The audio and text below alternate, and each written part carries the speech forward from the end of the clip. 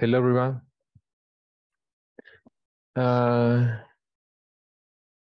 Well, I'm Davis. I'm here to speak about my research. First of all, I want to thank to CoGM for the opportunity to be part of this great community of researchers in progress. Secondly, I want to apologize for my English. As you may notice, it's not my native language, so sorry. Well, what is the augmented reality? It's a kind of immersive technology that attempts to imitate a real experience through a digital or simulate replica. It seeks to be increasingly realistic, that is to make it more difficult to differentiate the virtual from the real. In this sense, mixed reality, also known as immersive computing, combines virtual reality and augmented reality technology to make the user interface as close as possible to an interaction with the real world. This allows the user to immerse in a virtual reality in total way, that it is transmit the sensation of reality through the different senses. Immersive technology are based on two pillars. One is the graphical interface, which offers the facility to feel a simulation environment, and the second is interaction with the content. So, but with there is, but what is that exactly? You can see the virtuality continuum. That is a concept defined by Paul Milgram and Fumio Kishino, more or less 20 years ago. It's a concept that serves to describe that there is a continuous scale that oscillates between a real environment and a virtual environment. For example, you can see from the left, there is a real and cute corgi that it is in a real environment. But at the next picture, you can see a Pikachu that unfortunately is not real. For the third pic, you can see the corgi in the way to Palette Town, more or less. And the last picture is the virtual environment, that is Pokemon in virtual reality. So you can see the way of the mixed reality. So the first implementation of this technology was 60 years ago, more or less, by Morton Hailing. That he made a sensorama multisensory experience, not just for the visual sense, include another sense too. So there is the implementation of augmented reality in a kind of, we have 4 levels. At the first level, takes into account the user to hyperlink the user from the physical world to the virtual world. For example, a QR image, for example.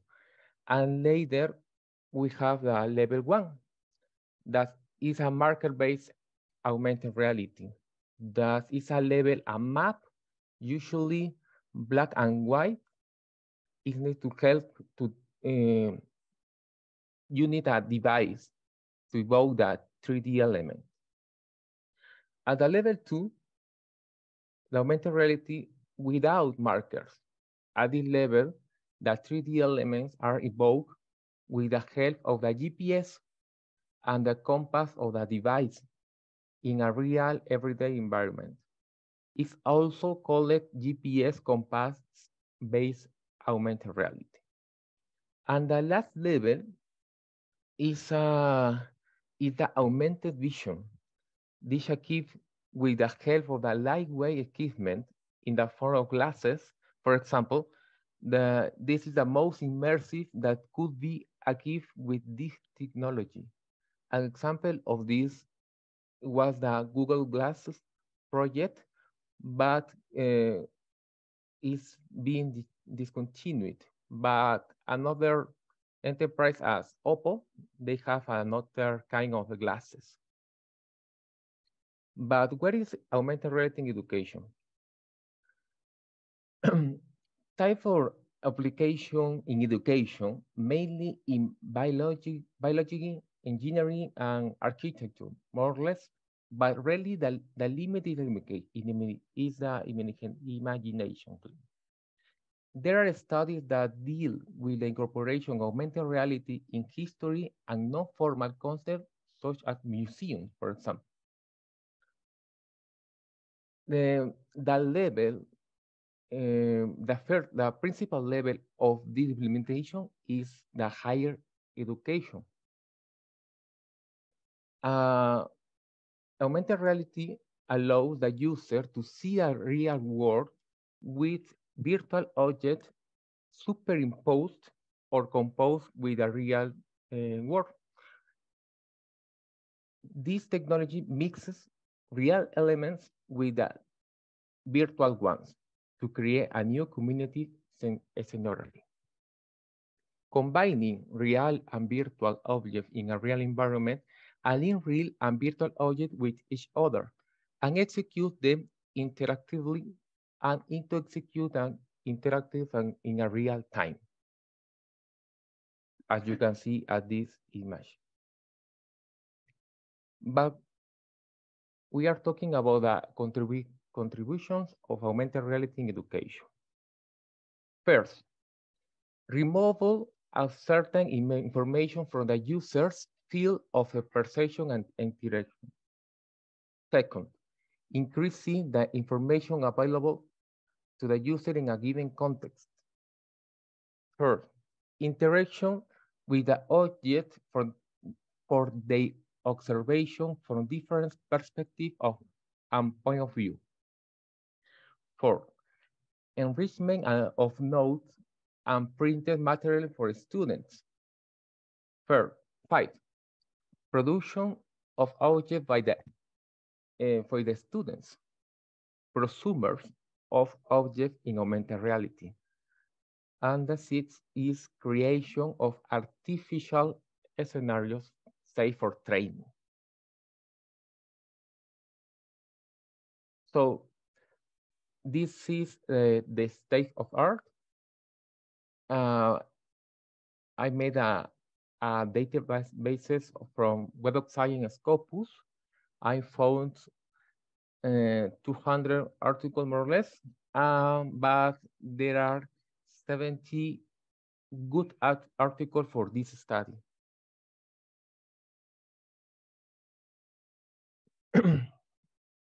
There was a greater number of publications in Web of Science with a more or less 40%. The most studies are empirical, representing more or less 70%, and just 30% for theoretical studies. The contrast identified in figure 3 shows the preference of researchers to conduct empirical studies, especially with a quantitative methodology.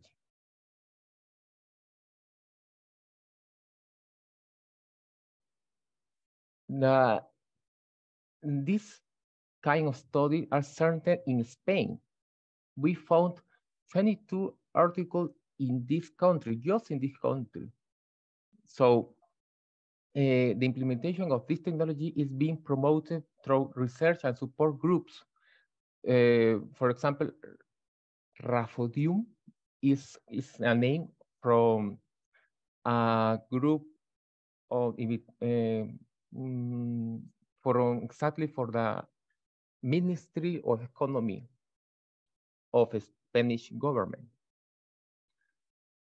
So thanks for the fact that most of the researchers are attached to universities, this allows for music studies to be conducted in this population. We found this interesting biometric network made from the reference for the articles analyzed. As you can see, 5 main clusters can be grouped by that they are oriented towards, that there are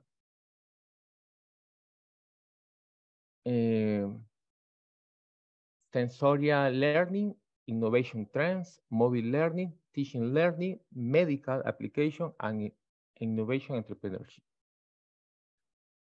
So I saw these clusters. I try to engage this technology for the education through this technology.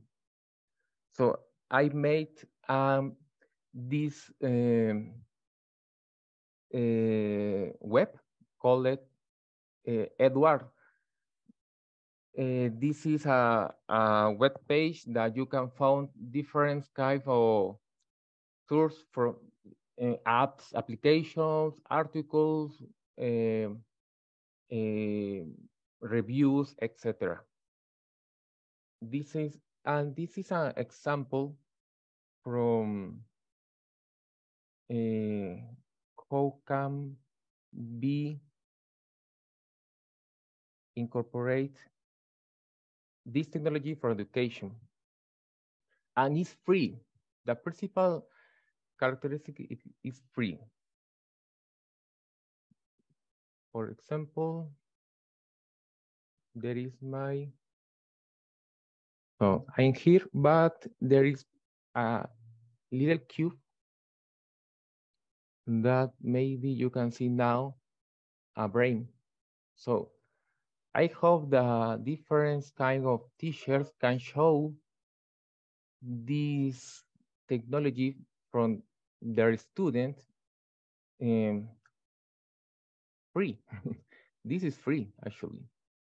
You can need a smartphone and you can show different part of the body or another kind of matter that you can do.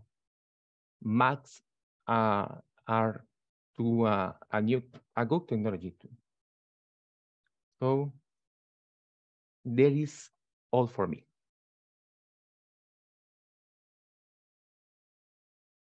All right, so I'm so happy to be here to talk a little bit about my research, exploring the perceptions of scale among open educators. So I'm talking to you today from my home in New Westminster, BC, Canada, which is on the unceded territory of the Chicué Nation. I am a white settler, and before living here, I lived in the Inuvik. So right now I'm in this little red dot down here. Well, if I do this, you can see it. I don't know. Anyway, the little red one down here, New Westminster. Before that, I lived in Inuvik in the Northwest Territories, the red dot very close to the top of the screen. My kids are in Inuvialuit, and my oldest daughter returned last year to work in Inuvik. And on Saturday, me and my youngest two, these are my youngest two kids right here, returned from a visit from Inuvik. So this is them at the airport. So while we were there, we spent a few days out at the family cabin on the land. And one of the very first things that you need to do when you go out on the land is to get water. Unlike in town where the water comes from the tap, to get water at the camp, we need to chisel a hole. So this is their auntie, and this is my oldest daughter. And as you can see, they've started work with their red chisel. And then we chiseled some more. And then we chiseled some more. And it took 6 of us about 2 hours of chiseling. And eventually, finally, after about 4 feet of ice, we hit water. So then we carried the water back to the cabin, which was about 500 meters away. And every time we wanted water, we went back. We chiseled any ice off the top that had formed in the time since we left, and scooped out our water and carried it home. So I'm sure you're wondering what this story has to do with open education in my research. To me, this really is a story about technology and scale. The chisels and buckets are the technology that we use to get small amounts of water that we needed to our cabin. The water was free, but it involved a whole lot of work to retrieve it. When we're in town, pumping stations, pipes, fixtures, and different types of technology are used to draw up and distribute much more water from the same river to many houses with far more speed and efficiency than we're doing it with our buckets. Although both the approaches to getting water work, our relationship with that water was completely different when we were on the land. Clearly, we thought more about our water when we use this process versus turning on our tap. And even the temperature of the water is different. The water coming out of that hole is as close to freezing as you can get with liquid water. So to me, open education is a little bit similar. Open education involves the use of a variety of processes and tools to support learning and the sharing of knowledge that can also be applied at a variety of scales. And in my research, what I was really trying to understand was how, when we change the scale that we're working at within the field of open education, how that changes the experience and the nature of what it means to learn for everyone involved.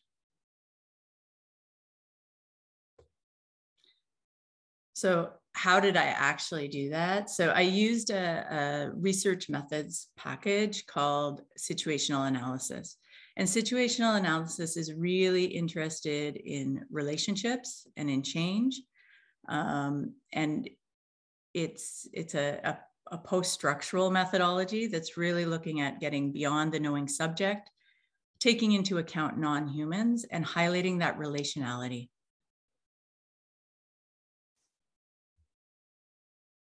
And situational analysis uses 3 different map making techniques to do this.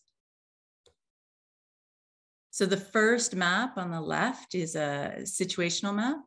The map in the middle is a social worlds arena map. And the map on the right is a positional map. So in the first type of map, relational maps are used to identify relationships between ideas, concepts, and actors. And for my research, I engaged 6 open educators in a collaborative mapping activity. So they used Google, I don't know what it was, Google Draw maybe, to draw those little lines between each of those items. And then as they drew those lines, they also annotated. So they told me what they were thinking about as they were doing that. And then I later held focus groups in which we discussed the map in more detail. The map that they generated was really interesting, as it's the field through the eyes of open educators. They talked about their desires to enable access by moving beyond courses, reaching wider audiences, and enabling social justice. They talked about how overwork was a significant challenge. At the same time, the purpose of this activity was really to talk about scale within open education. And as you can see, I've put black squares around them. The scale-related words, big and small, ended up being pretty peripheral in the map. And so it became really clear that even in my research, they knew what they were there to talk about. Even within this research, my participants were not really comfortable talking about the topic of scale. And the question was really why. So the next map making technique within situational analysis is a social worlds arena map. So to build this map, I used the information gathered by my research participants as a starting point to identify all of the social worlds or groups who may have an interest in open education. And this led me to draw a dramatically different map of open education. Although we tend to focus on students, instructors, and open educators when we think about the field of open education, this mapping technique highlighted the role of publishers, ed tech, technology companies, philanthropic foundations, and governments, and the roles that they're playing within that gray circle there. That's the arena of open education. And you can see all of these huge social worlds are, they're involved in other things as well. They do things outside of open education, but they also they're invested and overlapping within the field of open education. Doing additional research, I found that unlike my open educators, these immensely powerful social worlds tend to be absolutely obsessed with scale and explicitly seek to achieve the most massive of scale by any means possible. So by the time I got to this point in my research, I really had two very different maps of open education. One built by open educators talking about their motivations, and the other really looking at these really huge organizations explicitly seeking to achieve scale. So then the question was, how do these relate to one another? And to be honest, for quite a while, I didn't have an answer. So looking for answers and staying true to my methodology, I turned to the third type of mapping, positional mapping, and I created two maps. And one is a positional map based on a production model of scale, and the second is a positional map based on a growth model of scale. Positional maps are intended to analyze topics of controversy and to help make silences speak. And that was really good news for me, seeing as I had a topic that my research participants were reluctant to discuss. So what I did was map all of the positions, both taken and not taken, as they related to scale on these two positional maps. So in the first map, I identified all of the positions taken aligned with a production model of scale. This model centers on efficiently achieving scale through standardization and the division of labor. It is the approach to scale most commonly seen in our corporations, schools, governments, and underlying are the technological tools that we're using throughout open education. The other model of scale, a growth model of scale, is something that, although none of my research participants described clearly or were able to name, through the earlier relational map and through this mapping activity, I really began to see an emerging tacit understanding, right? Something that couldn't really be articulated, or that they struggled to articulate, understanding of what this model of scale really means. And within the growth model of scale, things are unpredictable, they're nonlinear, and they're inefficient. And we see this, you'll see this model in your garden, right? This is how your plants grow. You never know what you're going to get until your plants decide for you. Okay, so based on my research, I identified 9 findings grouped into 3 categories. Findings related to situational research theory and methods, open education's big intentions, and the importance of scale-related intentionality within open education. So in terms of the actual theory and methods themselves, so far as I can tell, this is the first time situational analysis has been applied, certainly to open education and probably educational technology as well. And so what I found is that this ability to map both the big and the small, I think is really, really has potential value within the field of open education. And what I found is that, it was really important for me to trust those mapping processes, even when I didn't know where I was going or couldn't see the connections myself, and really follow through. And by doing that, I was able to develop a really robust view of open education that I didn't expect to find. My second finding was really related to that collaborative mapping activity, which really for me was a way of drawing some of our open approaches to research, open collaboration into the methodology of situational analysis. And I really see an opportunity there for more collaborative approaches to situational analysis that have the capacity to push the methodology even further around the post-structural bend or turn. And the third thing is, whoops, what did I do? See, I always do something.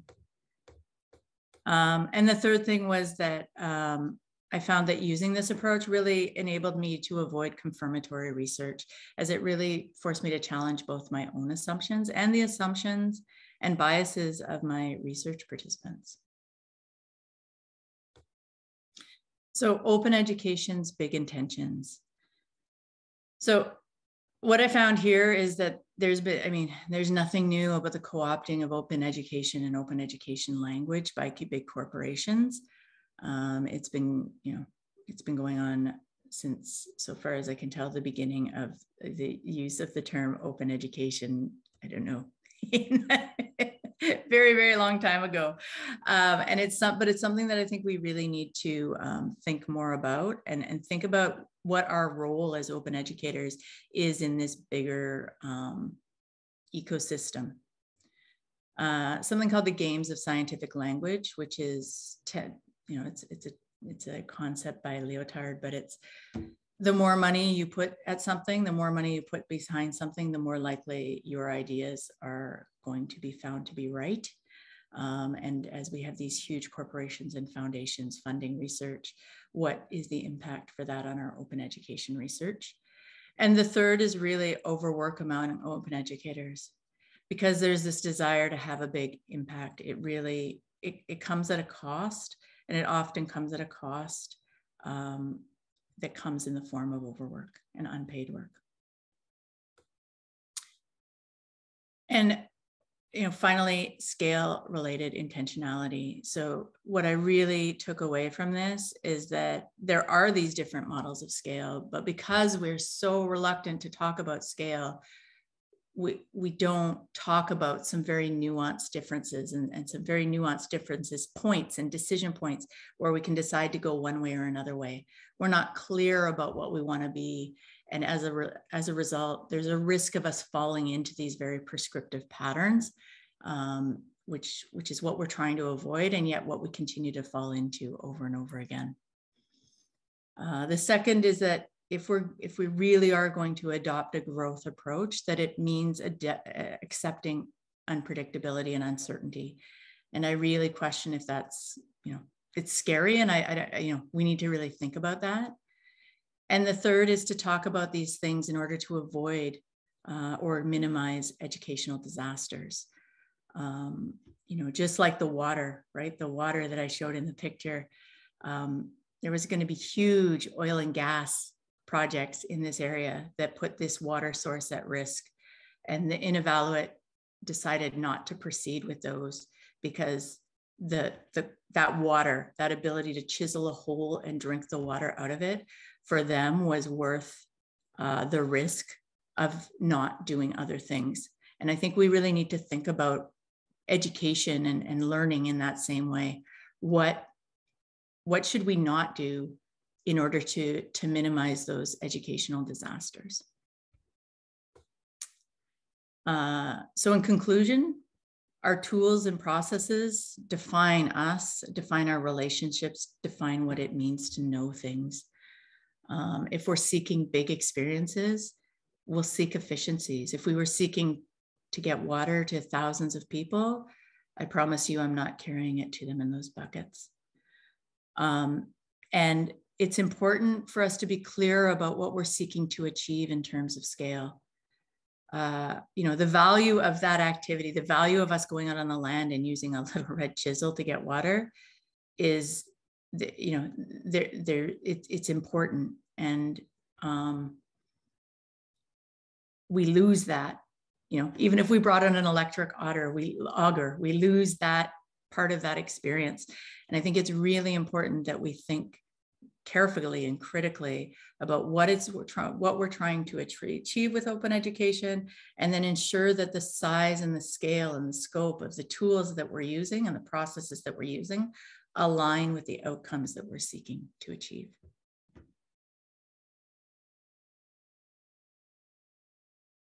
I'm a student and I'm based at the University of Western Scotland, which is in Paisley. And until I'd seen Tanya's presentation, I was thinking, gosh, I'm quite a remote student because I live in the northwest of Scotland, and I've certainly had times in the winter where I've gone to get frozen water, but I don't live as remotely as Tanya does. So I feel slightly less remote than I did before, but certainly from my positionality as a researcher, I've benefited hugely from open education, resources, access, and so on. And that's really got me where I am today, because I'm a mature PhD student. I'm sort of in my mid-40s, and started out life in farming and ended up teaching agriculture, and did a Master's of Education at the University of Highlands and Islands, where I first sort of became immersed in the world of education through Professor Frank Rennie, who I'm sure some of you all know, and that made me quite passionate about it. But my PhD focus isn't on open education, but naturally, whether it's happened because I'm interested in it or whether I've had some findings, some of it links to open education. So I hope to share that with you today. And really my topic looks at the public engagement in higher education, and in the way that researchers are sort of obliged as researchers to ensure that there is public education. I looked at some sort of formal frameworks and informal frameworks, and started my investigations on this topic. So I looked at a few papers around this topic, and one key one that came up for you was written by Jim McKinley and colleagues at UCL, and he looked at the ways that teaching and research link with various different aspects of academic life. Teaching and research is described in his paper as a nexus, a bridge between the two functions, and that's not really a new idea. It was first sort of introduced by Wilhelm von Humboldt in 1810, when he set out a treatise for education when he established the University of Berlin at that time. So I was particularly interested in public engagement, and looking at his assessment, it sort of shows clear links between the two functions, but there wasn't really much information on it, and particularly not in Scotland. And another place I had a look at was the review of the REF, which is a UK, essentially a league table, I suppose you could call it in one sense, research excellence framework, which kind of assesses case studies submitted by academics at various universities. And if you notice here in panel B, which includes various STEM disciplines ranging from aeronautics to physics and chemistry, they appeared to submit very few case studies that mention public engagement. So I thought that was another area of interest that didn't have much knowledge. And finally, the third area where I found the few research gaps was really about how this works with undergraduates. And I read quite a lot of papers by Mick Healy, and this one in particular, looking at the way that you can sort of co-create with students as partners, and trying to find out if there are ways that public engagement can be integrated into that. So finally, this brought me to my research questions, which wanted to look at the experience of Scottish academics and how they integrate these three elements of their practice. So my sort of lens of research was based upon this concept, which is quite nicely summed up in the paper by Stevenson and MacArthur that I reference here.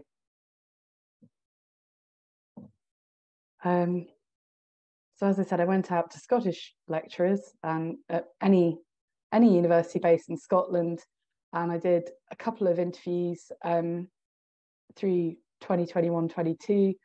Obviously, it's during the pandemic. I kind of had thought in an ideal world, I wanted to do a case study, but that wasn't really going to happen when everything was locked down. So I had to sort of rethink my lines of inquiry, and it actually worked quite well. I did a sort of interpretive phonological analysis and very also used autoethnography alongside that as my methodology. So then I did a bit of number crunching and reading some transcripts, marking them up, putting them through NVivo, and writing lots of notes and journals. And of the 10 people that I did interview, 9 agreed to sort of carry on with their interviews being recorded.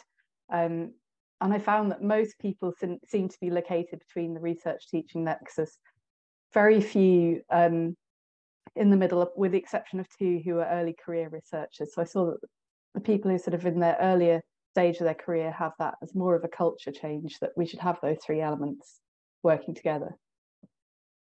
And then when I sort of did the final analysis, which I've written up my findings, I'm sort of in the process of writing up my discussion really, and that's why I'm coming to you guys today as well, to really talk about this and find out any opinions you might have that relate to one area of findings which relates to open educational practices. But there was quite a lot of sort of connections between all these aspects, but things that were sort of I guess concerning, if you look at the green section, academic identity, the sort of links between public engagement and research. Research is often funded through sort of points or different definitions of impact. So if you can show impact, you might get higher levels of funding. And for some of the people I spoke to, they enjoyed engaging with the public, but when it came down to sort of monetizing it or making it a performance related issue, that they felt that took away from their identity slightly. So looking at my themes, the places where I found that open education came to the forefront were, I've put the WE logo from the GOGN network there, in these particular areas. So one example, third spaces online, people would use or research using hashtags, for example, and collect data in that way. And it could be through blogs or interactive social media, Twitter, Facebook, etc. Another area along data gathering was communities of practice. So computer scientists, for example, they would use open educational practices by encouraging students to get into open source coding and then share aspects of code, contribute to code. And that wasn't really measured as an impact. So for example, when I look back at the impact case studies, computer science showed quite a low level of public impact or engagement. But in fact, when I spoke to computer scientists, I found that they probably were doing that, but just didn't either realize it as such or didn't know how to measure it. And that's still a question really I have, you know, and I did ask computer scientists, well, if you're using these kind of open coding areas and have a community of practice, how do you actually measure this, or how do you record this? For students, undergraduates, particularly during the times of the pandemic, open education resources were particularly useful, not only for co-creation, for things like computer programming, but also I found when I spoke to chemists, they'd used it for liquid chromatography. There's a open education resource lab that can run these tests. And that was quite useful as well, in the sense that they could take this back and use it within their own lab and then make adjustments and then update it. So again, that shows the sort of resilience of open educational resources, that they can constantly evolve, and it's not like, you know, a textbook or a computer program where you have to have a new release and maybe wait a few years and pay a lot of money for it. So it helped to enable a lot of resilience during the period of the pandemic. Certainly for the political issues associated with education, the impact agenda, as it's called, I mean, this is the thing I refer to, the sort of the way that research is kind of measured in a league table or an assessment research excellence framework assessment. How do you actually monitor, measure and evaluate open educational resources, open educational practices, and kind of make sure that that has a really prominent space within that? from the people I spoke to, they weren't really sure how that could happen. So I'd be really interested to hear from you guys what your thoughts are. Also, another one, looking down back again to the pandemic, a term pivot pedagogy came about. And that really referred to the pivot that educators had to make from having face-to-face activity to running online. And certainly the educators I spoke to in Scotland who had been at distributed campuses, you know, a bit like I described somewhere like the University of Highlands and Islands, they found that pivot during the time of the pandemic exceptionally easy because they'd already been used to that way of integrating open educational practices into their work. So it really shows it's quite a resilient way to run your teaching and learning. So that was quite encouraging. So looking forward, I'm obviously getting to the point where I'm writing my discussion. And I've referred to some of the books, and some of you are in the audience today who I read through Martin Weller's book, which was a fundamental part of my master's modules on this. Sort of thinking about the legal definitions of open education, it was really useful for me as an educator to know about things like Creative Commons licenses and so on. Not everyone I spoke to actually really had a knowledge of that. So it kind of underlined that even though in Scotland we're quite far ahead in this, we probably still need to kind of really cement this into the way that people use it in their day-to-day practice. But I think the pandemic's been a real catalyst for this, and it has opened the eyes of people not just in distributed campuses, but all over. That OERs, OEPs are great ways to run your curriculum. If you'd like to read about anything I'm doing, I'm on Twitter and I've got a website there, and I'd be interested to hear what you guys think about some of the things that I've raised today. Thanks very much. So the way it's going to work now is that unfortunately we haven't been able to have ready the live translation. So Beep has her presentation in English, and she will be presenting in Spanish. And after certain points, she will be stopping, so I can try to summarize some of the key points. So hopefully it will work. Vivi, cuando quieras. Ok, gracias Paco. Buenas tardes. Good afternoon, all. Bueno, pues presentaré en español. Me excuso por mi pésimo inglés, entonces vamos en español con la ayuda de Paco. Vamos a ver si nos hacemos entender de la mejor forma. Bueno, a continuación voy a presentar los avances de mi tesis de investigación doctoral, que es el microaprendizaje, el microlearning y la teoría cognitiva del aprendizaje multimedia en el desarrollo de competencias digitales de docentes universitarios. Esta es una investigación que está siendo dirigida por la doctora Ana García de la Universidad de Salamanca en el marco del doctorado en formación en la sociedad del conocimiento.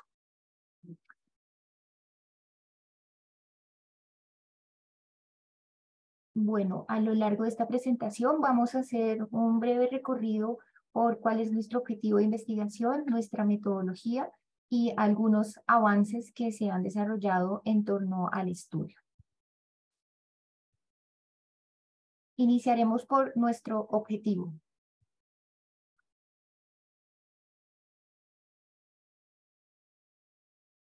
Bien, tenemos dos objetivos centrales en la investigación. Uno es analizar la función de los principios del aprendizaje multimedia en el diseño de una estrategia de microlearning para el desarrollo de competencias digitales docentes. Y también tenemos la intención de proponer y validar una estrategia de diseño de microlearning basada en la aplicación de los principios del aprendizaje multimedia para el desarrollo de competencias docentes en la Universidad de La Salle. Tenemos esos dos objetivos: analizar la función de estos principios y también validar una estrategia de formación que esté orientada por los mismos.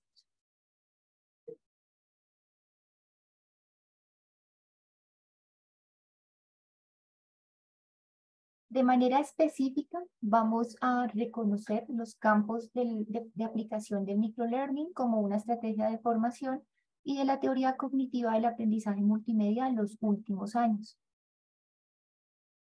Vamos a identificar el nivel de competencia digital de los docentes de la Universidad de La Salle desde el referente DICOM-EDU.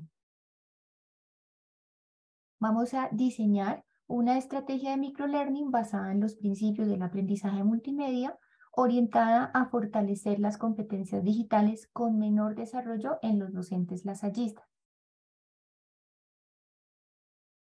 Posteriormente vamos a implementar el proceso de formación de competencias digitales docentes a partir de una estrategia de microlearning en la universidad y cerraremos con una evaluación de la efectividad del proceso de formación en competencias digitales a partir de la estrategia de microlearning desarrollada.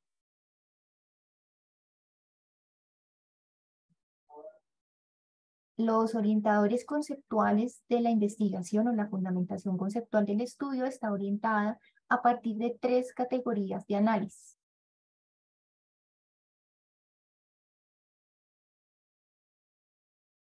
Una es la categoría competencia digital, estudiaremos sus referentes y la forma de medir este tipo de competencia.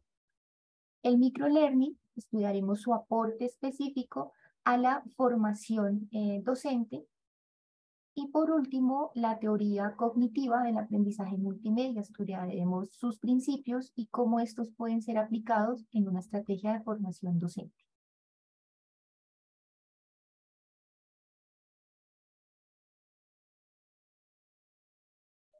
En cuanto a la categoría conceptual competencia digital, se ha identificado que esta competencia, pues en primer lugar, es considerada un requisito profesional de los docentes a nivel mundial. Y por ende cuenta con diferentes referentes o marcos a nivel mundial. Su diagnóstico da cuenta de necesidades específicas que requieren a su vez una formación a la medida. De allí el que pues no consideremos que una formación igual para todos los docentes pueda funcionar y el aporte pues que podría tener el microaprendizaje. La segunda categoría es el microlearning.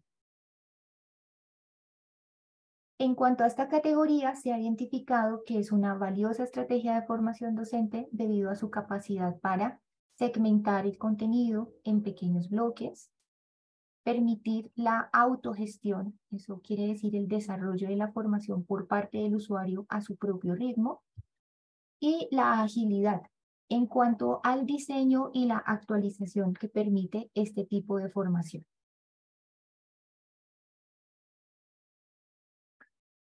La siguiente categoría es la teoría cognitiva del aprendizaje multimedia. La hemos estudiado sus aportes debido a que analiza cómo aprendemos desde el estudio de la arquitectura cognitiva humana.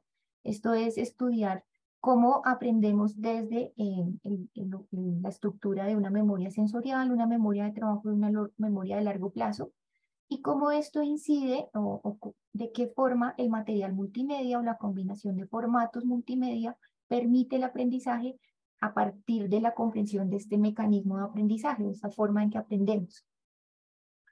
En este mismo sentido, esta teoría nos habla de unos principios que nos permiten mejorar el diseño de los ambientes y los recursos educativos digitales que diseñamos, y su aplicación, la aplicación de estos principios, nos van a permitir o van a facilitar el aprendizaje. De allí el que pretendamos hacer esta combinación de estos 3 elementos conceptuales en la construcción de una estrategia de formación. No sé, Paco, si de pronto hasta allí hará falta redondear alguna idea en inglés. Okay. Yes, let's give it a try. So, okay. So first of all, just to contextualize that even if you are based well, you are studying your PhD at the University of Salamanca in Spain, and you are based in Colombia, and you're focusing your study on University La Salle there. So your thesis is about trying to understand the advances of microlearning in developing digital competencies for university teachers with 2 main objectives. If I capture them correctly, you want to analyze the role, the principles of multimedia learning in the design of a microlearning strategy with the objective to develop digital teaching competencies. As well, you are proposing and validating microlearning design strategy based on the application of the principles of multimedia learning for the development of digital teaching competencies at La Salle University. Trying to address several aspects. So to recognize the fields of application of microlearning as a training strategy and of the cognitive theory of multimedia learning in recent years, as well trying to identify the level of those competencies of teachers at La Salle University. And for that, you're going to use the Comp Edu framework, as well trying to design microlearning strategy based on the principles of multimedia learning and trying to keep on and strengthen digital competencies that are less developed for the teachers in that university, as well trying to implement training processes in digital teachers competencies based on microlearning strategy and evaluate those training processes. So 3 main areas you are researching: the digital competencies of teachers, microlearning, and you're using the cognitive theory. I think that basically captures more or less what you try to say. It's kind of difficult to follow everything. And that's why people study a bachelor degree on translation. Okay. Vivi, puedes continuar. Ok, gracias, Paco. Bueno, vamos a ver el cómo es nuestra metodología, la metodología que hemos adoptado en el estudio. Esta metodología se concentra en 2 marcos metodológicos. Uno es la investigación basada en el diseño y la investigación evaluativa. Vamos a ver que estos elementos se conjugan a lo largo de toda la metodología que les vamos a presentar. La primera fase de nuestra metodología es una fase de análisis, donde vamos a realizar un diagnóstico de competencias y también una evaluación de contexto a partir de una serie de revisiones sistemáticas.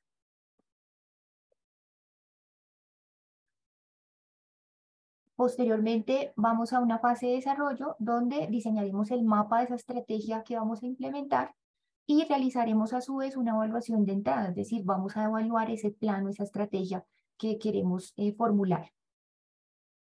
Luego pasaremos a una fase de diseño donde crearemos el prototipo de la estrategia de formación y vamos entonces a evaluar el proceso de diseño. Notarán que cada fase tiene su propio proceso, su componente tanto de diseño como de evaluación. Luego tendremos una fase de implementación donde a partir de un muestreo y la aplicación de un protocolo ético, pues entraremos a identificar a quiénes aplicar la estrategia, realizaremos un pretest y un posttest, una formación piloto y realizaremos la evaluación del aprendizaje.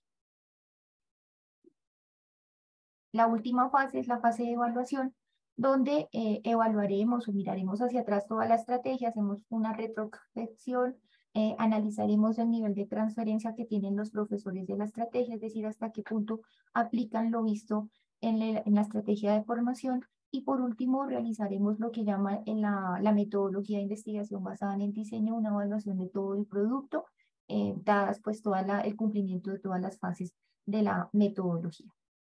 No sé, Paco, si de pronto algún elemento aquí sea necesario aclarar. I think this one was quite self-describing. I think it's quite clear the different 5 steps. Yo creo que está bastante claro. Ok, perfecto, gracias. Bueno, entonces ahora hablaremos de qué hemos avanzado. Este es un poco el objetivo central de la presentación, y es mostrarles un poco los avances que se han desarrollado a lo largo de la investigación. Entonces vamos a ir siguiendo también nuestro marco metodológico y vamos a ver que el primer elemento que hemos visto o el primer elemento que trabajamos es el diagnóstico de competencias. Frente a este tema del diagnóstico de competencias, en la universidad pues recopilamos una serie de datos de un diagnóstico de autopercepción de competencias aplicado en 2021 a los docentes de la Universidad de La Salle. Este diagnóstico nos arrojó información muy importante, nos indica que los profesores pues en el área de competencia específica sobre evaluación y retroalimentación es donde presentan un menor desempeño, una menor autopercepción de su competencia en un nivel de progresión muy alto. Aquí en pantalla ustedes pueden ver una tablita que nos muestra los resultados de las 3 competencias que se evalúan en esta área y en rojo se puede identificar la autopercepción que tienen los profesores sobre sus niveles de competencia en estas áreas y notarán pues que todas tienden a ser menores. El resultado pues tiende a ser menor y por eso el área que se selecciona en nuestro estudio es el área de evaluación y retroalimentación, o sea que en esa área específica delimitamos la investigación. No sé, Paco, si de pronto sobre este puntico requieras alguna traducción. Sí. Okay, yeah.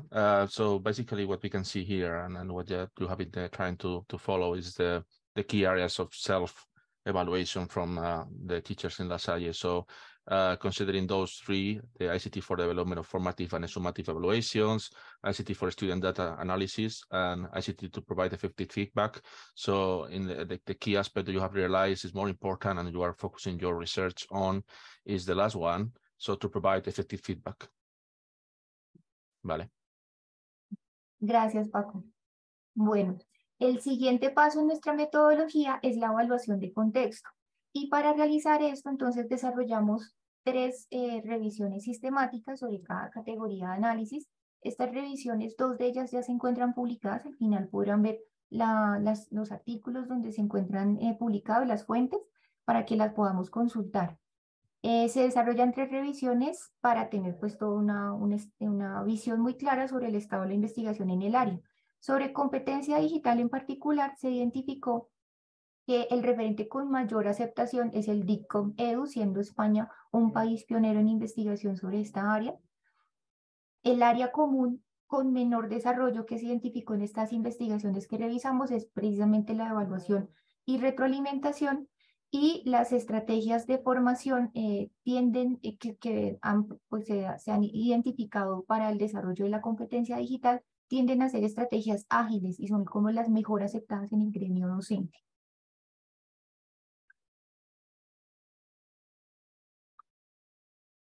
También realizamos una revisión sistemática sobre la categoría Microlearning. Allí se identifica que el microlearning tiene un mayor impacto en el contexto empresarial, en el área de ingeniería, en la formación en educación y en el área de la salud. Tenemos también que las estrategias que se utilizan para el diseño de la microformación está enriquecida por microvideos, por códigos QR, por simuladores, por el uso de redes sociales, por la participación de pronto en cursos MOOC y por estrategias de aprendizaje móvil. También se identifica que la población a la que le resulta ideal el uso de estrategias de microformación es la población adulta, en especial porque ayuda a evitar la curva de olvido, que es un elemento que pasa mucho en población adulta cuando pues se exponen a procesos de formación muy largos. Entonces el microlearning resulta muy pertinente para población mayor.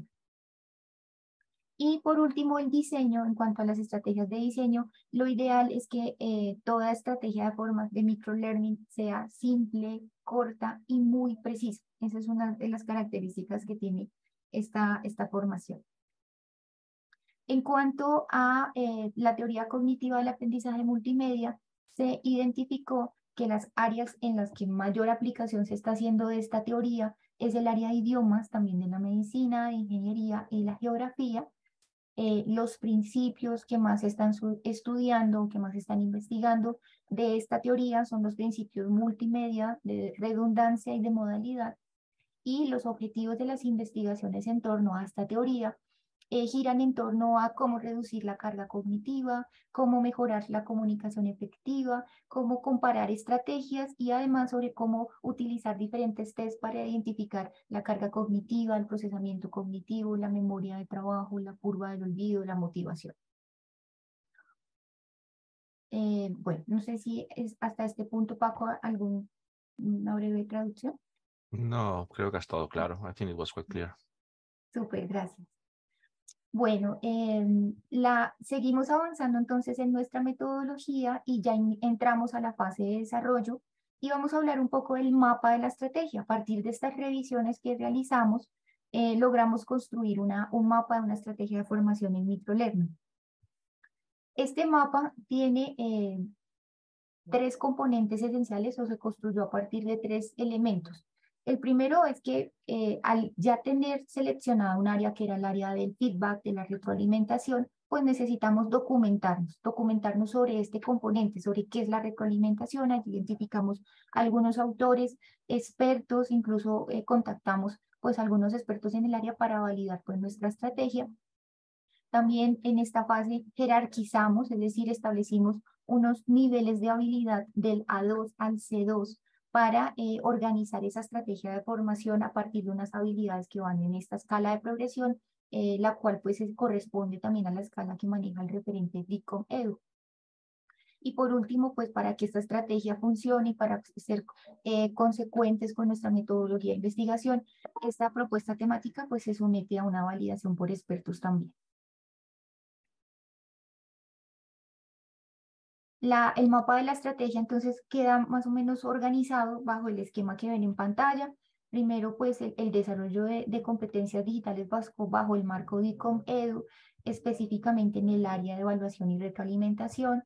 Seleccionamos el ítem C3, que es feedback, o sea, la retroalimentación específicamente, la habilidad del profesor para retroalimentar, y la estrategia la organizamos en los niveles de progresión del DICOM, como vemos aquí en la base, donde en el nivel A2 pues el profesor aprenderá unos elementos muy instrumentales sobre herramientas digitales que le aportan a mejorar su retroalimentación, y así sucesivamente irá progresando hasta en un nivel B1 proporcionar una retroalimentación más efectiva, en un nivel B2 utilizar analíticas, métricas para enriquecer su retroalimentación, en un nivel C1 cómo personalizar su feedback, y en un nivel C2 cómo utilizar nuevos sistemas para seguir enriqueciendo sus habilidades en el campo de la retroalimentación del aprendizaje. Aquí en pantalla pueden ver un poco ya cada nivel, el nivel A2, con su respectivo bloque de microcursos, la propuesta temática de microcursos. El primer bloque de cómo seleccionar herramientas tecnológicas para brindar retroalimentación del aprendizaje, con los respectivos microcursos que se van a diseñar, que es qué es retroalimentar, qué herramientas me pueden ayudar a retroalimentar desde rúbricas y listas de cotejo. Un bloque 2, que es el B1, que nos orienta sobre cómo retroalimentar en un nivel dialógico inicial, nos habla sobre el feedback a través de pruebas objetivas, de audio, de video o screencast. Un bloque 3 de microcursos que nos habla sobre cómo retroalimentar en un nivel dialógico, y nos orienta sobre unos microcursos sobre retroalimentar desde contenidos digitales enriquecidos, análisis de datos, alfabetizar al estudiante en la retroalimentación. Un nivel C1 que nos orienta sobre cómo retroalimentar desde sistemas de condicionales. Allí hay 2 microcursos sobre la configuración de condicionales y rutas de aprendizaje, y sobre cómo ludificar una LNS para crear pues estrategias de retroalimentación. Y un nivel C2, que sería como el pionero, en el que veríamos cómo retroalimentar desde una mirada a la inteligencia artificial. Allí vamos a tener un microcurso muy introductorio a herramientas de inteligencia artificial para retroalimentar, y uno de cierre sobre cómo investigar nuestra propia práctica de retroalimentación. Hasta ahí cerraría la estrategia, el mapa de nuestra estrategia. No sé, Paco, si aquí se requiere alguna traducción de cierre de esta partecita. I think it was quite clear in terms of providing the map you have been using and the hierarchy, how you have created it through the DJOB comp Edu framework. Lo único sí es verdad que vamos un poco cortos de tiempo. Ah, ok, voy más rápido. Listo, Okay. listo. Ok. Bueno, seguimos entonces con la evaluación del plan. Esta evaluación se desarrolló a partir de pues todo el tema de evaluación de entrada. Entonces, bueno, se crea un instrumento para validar la propuesta temática de una validación por pares. Se aplica a 8 expertos entre profesores e investigadores que validen esta propuesta temática. Nos hablan acerca de los resultados y nos dicen que el 80% de la estrategia está muy bien, pero pues que hay algunos elementos que se deben mejorar. Entonces mejoramos o realizamos ajustes en 2 niveles específicos de la propuesta. Luego, pues ya pasamos a la fase en la que nos encontramos en este momento, que es la fase de diseño, y allí estamos avanzando en la construcción del prototipo de la estrategia. para crear este prototipo. Entonces estamos nosotros avanzando en este momento en la creación de unos guiones, que son los scripts, los contenidos de los microcursos. Estos contenidos están en fase de evaluación por expertos y también de revisión por la dirección de la tesis. Después pasaremos a una fase de producción donde seleccionaremos las herramientas para su desarrollo y finalmente aplicaremos un test para confirmar que toda nuestra estrategia esté aplicando los principios de la teoría cognitiva del aprendizaje multimedia. Aquí podemos ver un ejemplo del script, de los guiones que estamos diseñando para cada microcurso. Cada uno tiene una secuencia lógica entre una contextualización, una explicación, una ejemplificación, unos ejercicios de refuerzo y una identificación del nivel de transferencia que hace el profesor de esos contenidos. También estamos esperando una validación por expertos de este contenido para no pasar una fase de producción sin este aval. Luego iniciaremos la fase de producción. Allí estamos comparando unas plataformas de microlearning que la revisión sistemática también nos ofreció y estamos comparando particularmente el uso de EdApp y el uso de Talent Cards, que son herramientas diseñadas específicamente para diseñar microaprendizaje. Estamos comparando un par de herramientas sobre inteligencia artificial para la producción de los videos como Simple How y Lumen 5 y bueno, esto cerrará con una producción en línea. Y finalmente el prototipo pues va a requerir la validación de que estemos aplicando realmente los principios de la teoría cognitiva del aprendizaje multimedia. Y para eso también tenemos un instrumento basado en Tufan, quien ha avanzado un poco en el estudio de cómo diseñar microcontenidos que respeten estos principios. Ya pues para terminar podemos ver que hemos superado un poco las fases de análisis, de desarrollo, nos encontramos en la fase de diseño y estamos a la expectativa pues para pasar a las fases finales de implementación y evaluación. Aquí les señalo las dos referencias, las dos revisiones sistemáticas que se han publicado como producto de la investigación. Y bueno, por ahora creo que no es más, Paco. Okay, muchas gracias. Yeah, thank you.